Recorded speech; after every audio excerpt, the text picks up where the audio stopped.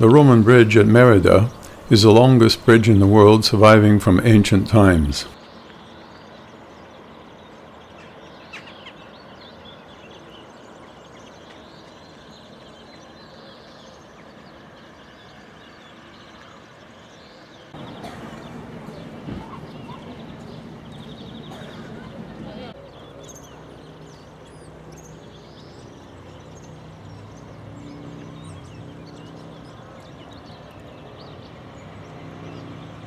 It is 792 meters long, that is half a mile, and contains 60 arches.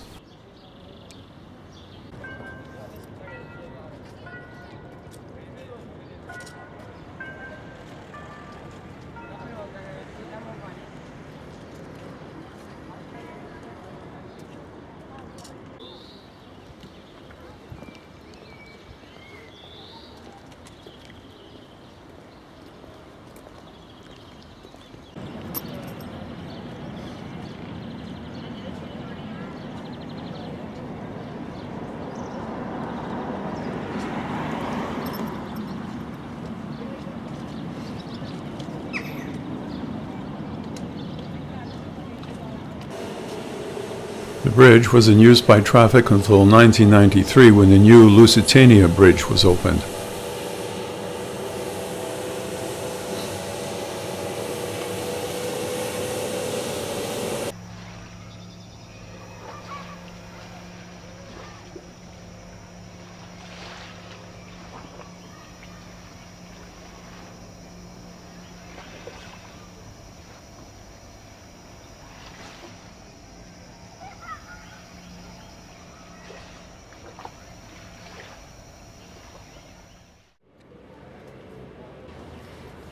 This temple was dedicated to the Roman goddess of the hunt, Diana, which would have formed a central part of the Roman Forum.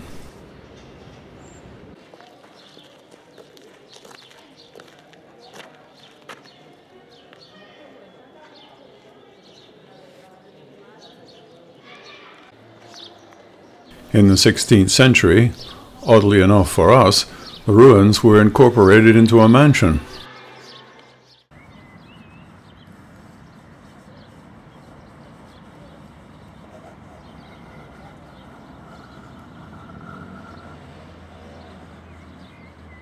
Arriving at the Hippodrome, I found to my surprise that it was not only still in use, but it was very busy.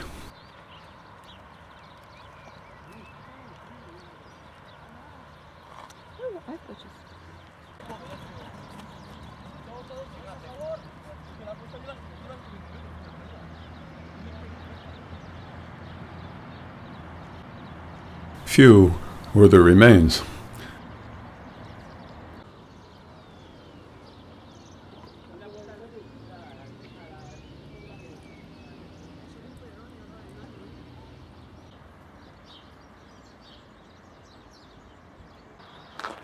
And some of those had been embellished.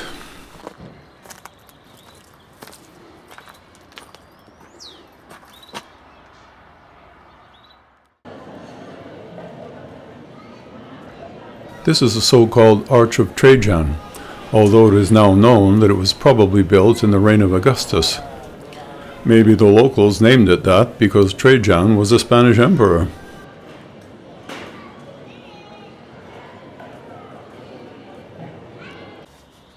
More Roman remains can be found in the Alcazaba, an Arab fortification built to defend the bridge.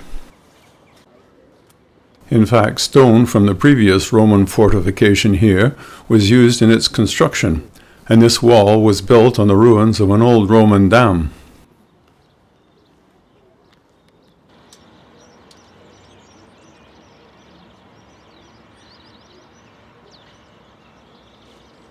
The archway in the background here is on the line of the old Roman Circus Maximus, where commerce was carried out, and excavation has revealed vestiges of Roman shops either side.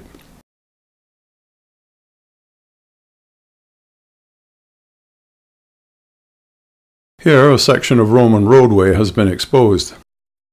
Another trace of the Roman occupation lies out by the Hippodrome, the scant ruins of baths fed by hot springs.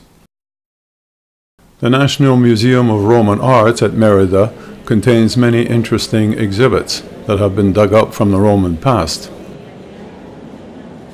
such as these likenesses of the imperial family, or this mosaic, or these portraits of a man and a woman, or this head of the guardian spirit of the colony, or the head of the emperor himself, Augustus, in whose reign the Roman colony was founded in 35 BC.